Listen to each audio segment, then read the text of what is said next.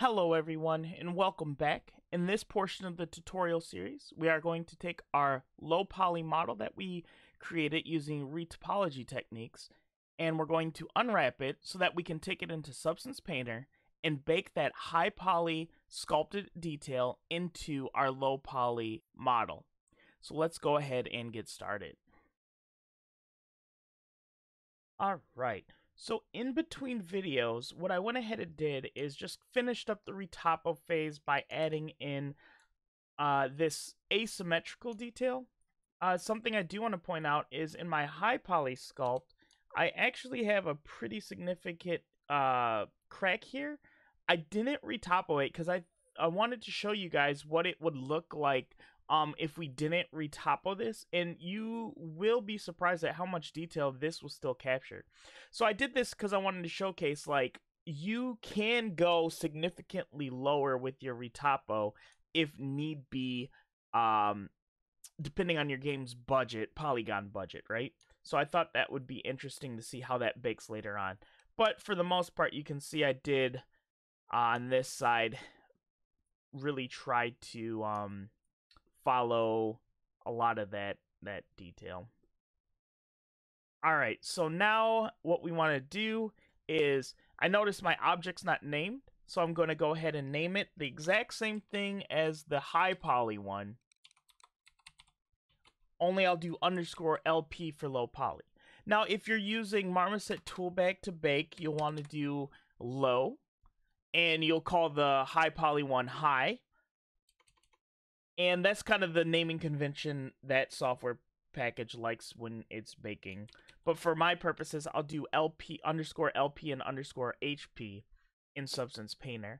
And the reason why you want to name your objects is not only is it just good practice to have an organized scene, but it's especially important when you're baking. And for something as simple as like this, yeah, it's kind of trivial because we just have the two objects. But when you're when you're baking complex shapes with multiple objects that are only baking onto certain parts, like if I have a gun and I'm only baking the barrel on the barrel and the stock on the stock, then you really want to make sure you're organized and your naming convention is correct, because it will just make the baking process a lot smoother. But again, that's like, just know the more complicated objects you make, just the more important it is to have good naming conventions. But even for something as simple as this, I'm still going to have good naming practices. Okay, so now what I need to do is, in order to actually bake the high poly detail onto the low poly, well, that information needs to be baked onto the low poly's textures. And so we do need UVs for the low poly object. However, we do not need UVs for the high poly object, because we're taking that geometry information from the high poly and putting it into the texture information on the low poly. So that's why we need to unwrap the low poly, and we don't need to unwrap the high poly. So let's go ahead and look at unwrapping our low poly. So I'm going to hide our high poly since we're going to focus on the low poly, and we will start unwrapping this. So I will bring up my UV editor, and you can see here the UVs are non-existent. Well, they exist, but they're a hot mess. So what we need to do is we need to clean that. For my personal workflow, and I'm pretty sure it's a popular one, what I like to do is I like to select all the UVs, and I like to basically reset them and make them all one UV island. So I'll select all these. I'll go to Create tab and hit Planar. And you can see what it did is it made them all one UV island. So they're all stitched together. Where you see white, that means the edges in UV space are not stitched. So in my head, I know when I use the planar function, I shouldn't see any white seams unless there's an issue with my topology. So let's actually zoom into here. I'll go to vertex mode, and we can see, yep, there actually is an issue with my topology. I have some holes. So like I said in the last video, sometimes the Retopo doesn't weld. It looks like it welds, but it doesn't. So I'm just going through, oops, and making sure these are welded. So now I'll select all these faces and I will hit planar, and you can see we don't have any seams now. So it's all one UV island. The next step I want to do is I want to start breaking this up in a way that's going to be relatively, we'll know what's going on when I unwrap it. And we want to cut it up into UV islands, different UV chunks, essentially, to kind of let it to unfold properly. So, for example, I'm looking at this. I'm going to break the front off. I'm going to break probably the side off along here. I'll break the back off, and I'll break the bottom off. And this will allow me to unfold relatively nicely. So let's go to edge mode, and I can select stuff in my 3D space and use these UV toolkit functions. So the first thing I'm going to do is I'm going to break the bottom off.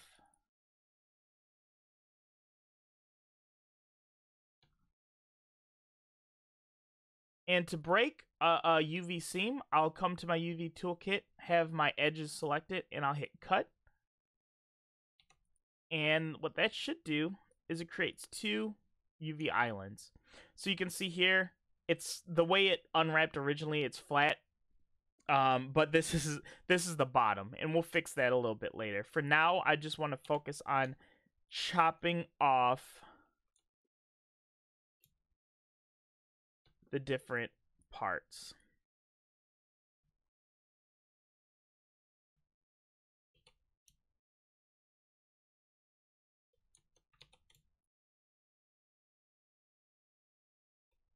So I'll hit Q so I don't accidentally move an edge. Q is your selection mode. And I can stop right here because I already know I cut this seam off.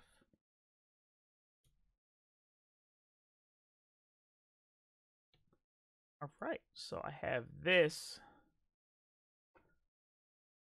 So I will hit cut, and if I made the selection complete, it will break off these back faces into its own UV island.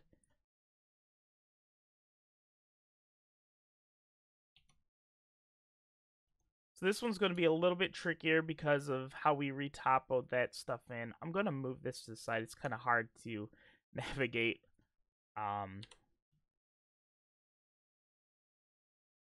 with it on the side. So let's select here.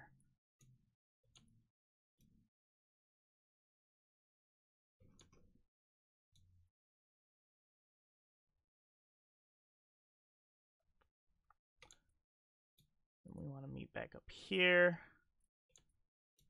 This isn't going to be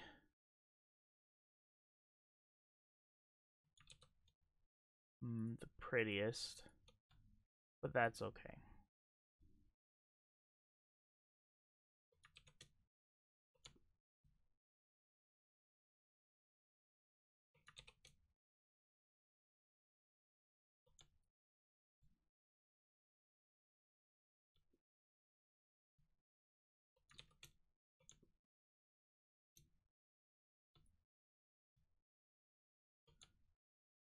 Okay, and I'm just holding shift. If I didn't explain that, I'm just holding shift, clicking an edge, and then sometimes, like if I undo, if I'm right here, as long as your loop is consistent, I can hold shift, come down here, and like double click, and it will select from that last one all the way down. That's a helpful tool. All right, so now let's go ahead and cut. And now my sides, it looks like it's still connected because if I double click it, it still selects this whole island. So that tells me I have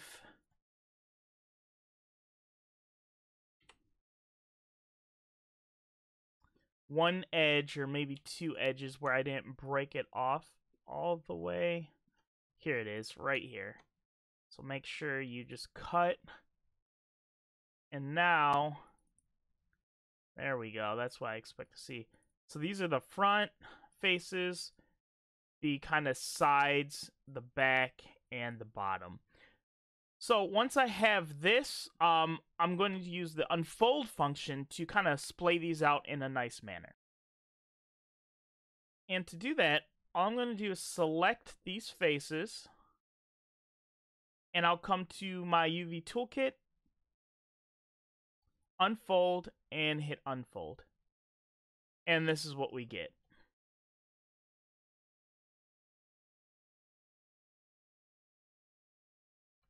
So where did my bottom go, though?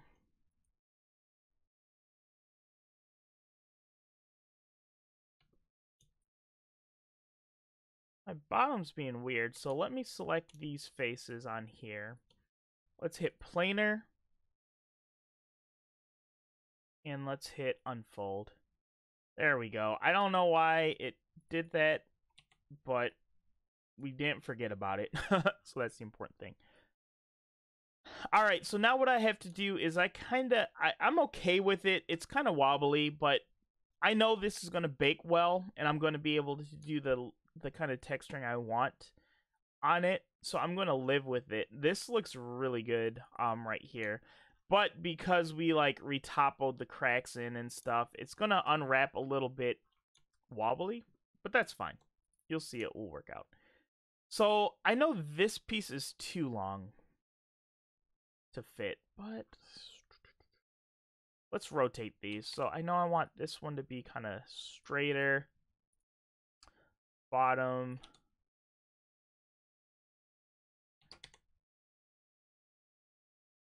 Something like that. And like that. So the goal is each one of these kind of squares is a UV space. It's a UDIM. And so what I want to do is I want to pack everything into this one UV space.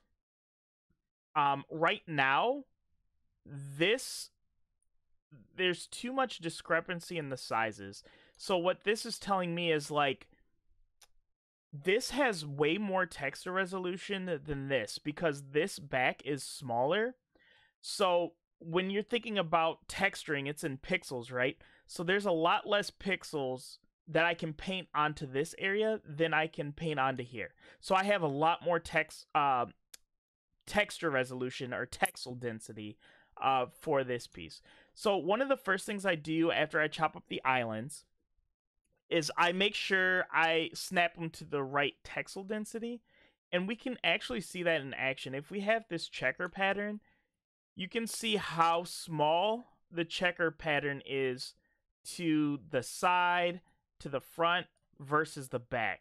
So a lot less resolution on the back. So pretty much we can use this checker pattern to kind of eyeball and say, well, if I have detail that wraps from the front to the side and the side to the back, you're going to notice some pixelation probably when you get to the back. And you can actually see it here, right? Because there's less resolution. So what I want to do is make sure these are the same texel density. So I will go to my transform tab in my UV toolkit, scroll down until I see texel density. I'm not going to go too crazy with this. All I'm going to do is hit set so I can make sure they're the same texel density. And this is what we get. They're kind of spread out across multiple UV spaces. So an easy way to pack them is I'll scroll down to arrange and layout, and I'll hit layout.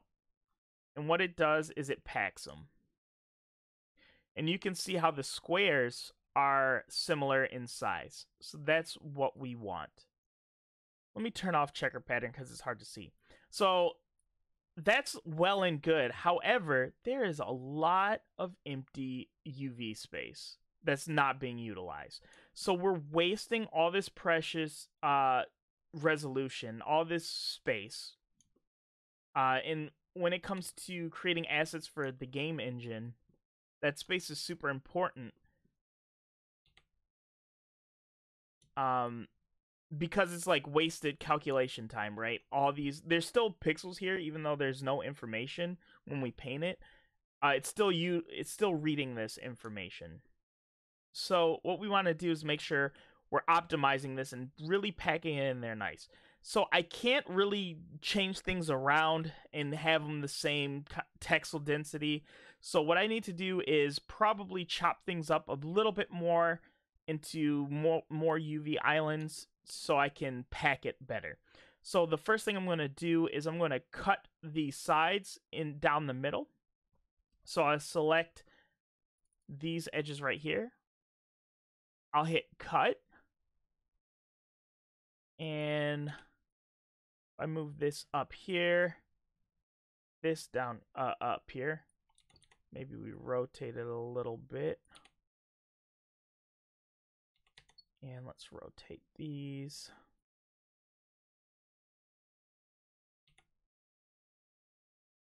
So notice now, just by doing that, I could probably scale these up. And as long as I'm scaling them up together, they're the same resolution, and we can fit them in that UV space better. We're utilizing more of that UV space. So I'll hit layout, and it kind of does a better job of packing. And this is actually pretty darn good. And for some games, they'll like get really crazy and creative with how they pack their objects, which is always awesome to see. I think for our purposes, this will be just fine.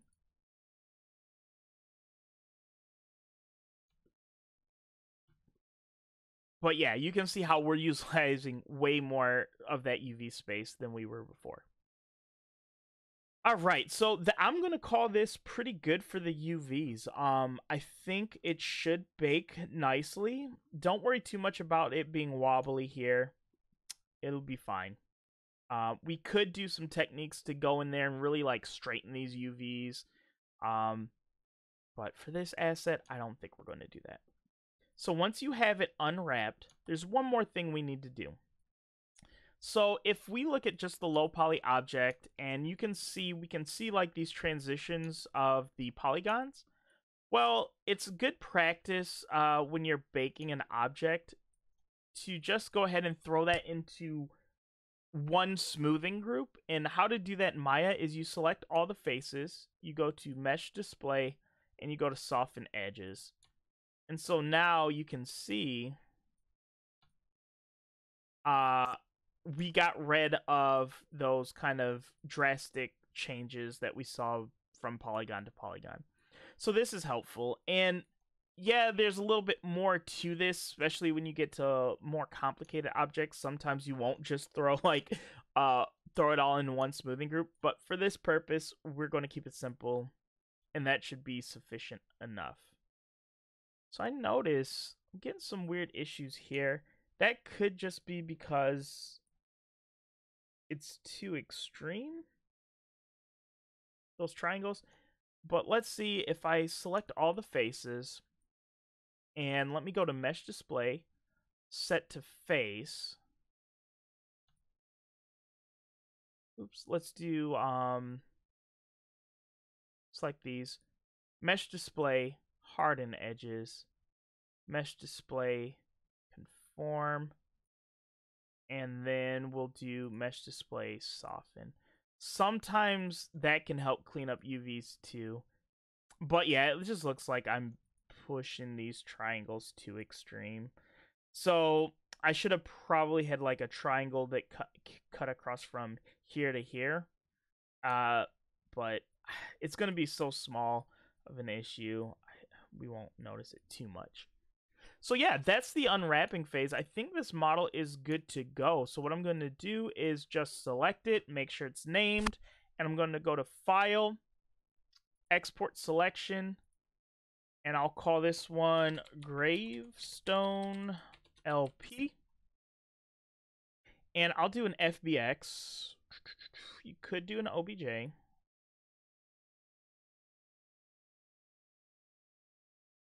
And for the baking, you want to make sure in like the high poly and low poly are sitting right on top of each other because of what's going on when texture baking happens.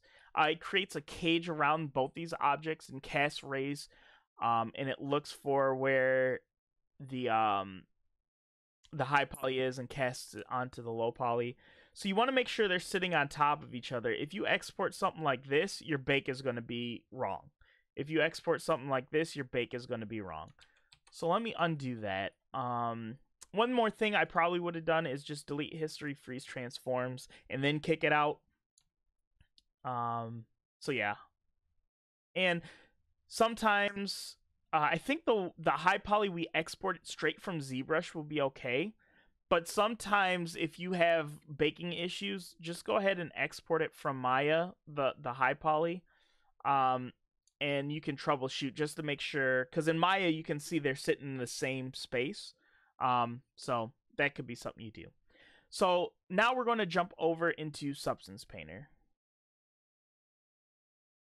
So now that we're in Substance Painter, let's go ahead and bring in our low poly object so we can start baking it. So go to File, New, and if you're doing Unreal, you can use the Unreal template.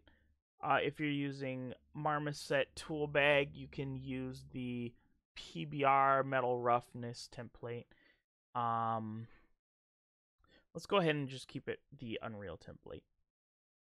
So if you're doing Unreal, it's going to use DirectX for your normal map. If you're using Marmoset tool bag, you're going to want OpenGL. I believe that's the correct one. I might have mixed them up, but that's important. All right, so what we want to do is select our low poly, and we'll hit OK. Yep, and this is what I expect to see.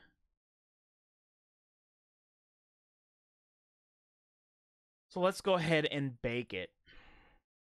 And yeah, this is just like a nice showcase of what the low poly by itself is doing. So here you can see like why I went ahead and modeled some of that detail in to get a nice interesting silhouette. And here you can see our UVs. Pretty simple. So let's go to texture set settings, and what we need to do is bake mesh maps. I'll probably do a 4K map. Even if I do 2K textures or 1K textures, I'll bake in 4K, and we can always export those out at a lower one. But when you're testing, sometimes it's good to start with a lower one and then up-res it once you know the major issues, or once you to spot major issues and you can solve those, because it, especially again once you have a lot of objects, it can take a lot of time to bake. All right, so now I want to import my high definition mesh, so I'll click this icon right here, grab my Gravestone HP, and I think the default settings for me are going to be okay. If you had multiple objects, this is where I would change it from high to low, and I would just say HPLP because that's how I named it in Maya. But we only have one object baking onto one object, so it's fine. Yeah, I'm just going to keep all these settings the same. So let's go ahead and bake. And the reason why I should have named my material in Maya, I did overlook that. I should have named it like matte gravestone or something like that. But this material is the texture set. So if for some reason you have two materials assigned to one object, it will split them up into two texture sets when you do an FBX. So that's something to keep in mind. But like I said, for us, it's going to be easy. And you can see already we're getting really nice high poly detail onto that low poly mesh. And we're just going to let it do its thing. Shouldn't take too much longer.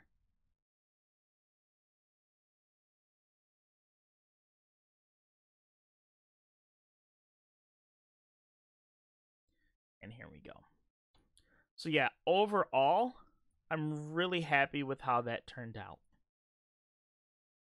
So this is the part that I didn't necessarily go in depth in Retopo, that crack. So you can see how it still baked that information and it looks pretty good, but when we look at like the angle, it's less interesting in the silhouette. So that's, again, just another example of why I went in there and gave it some interest. But if we needed to lower the resolution, we could probably put less topology in like these areas. And from afar, the bake is still going to look pretty good. But yeah, so that's the process to bake the high poly model onto the low poly. So if we hit B, we can cycle through the maps that it baked. So here's the normal, world space normal, the ID, which again, we have one object. We had one high poly object. The ID map is super powerful.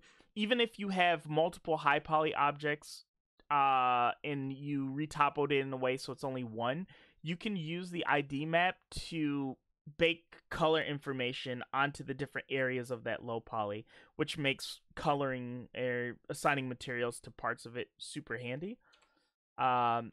Here's the AO bake, the curvature bake. So yeah, you can see like what I meant when we sculpted that subtle detail onto the surface. We're going to be able to use this map to drive a lot of detail in our I think I went too overboard right here, but that's okay. We're going to use this map to drive a lot of texture information in the next video. Oops. So curvature, position, thickness. So yeah, got all our maps baked. So we can hit M to go back to the default material. So yeah, that's the process of baking the high poly information onto the low poly. So you do need to unwrap the low poly. You do need to pay attention to things like the smoothing groups to get your bakes to come out nice.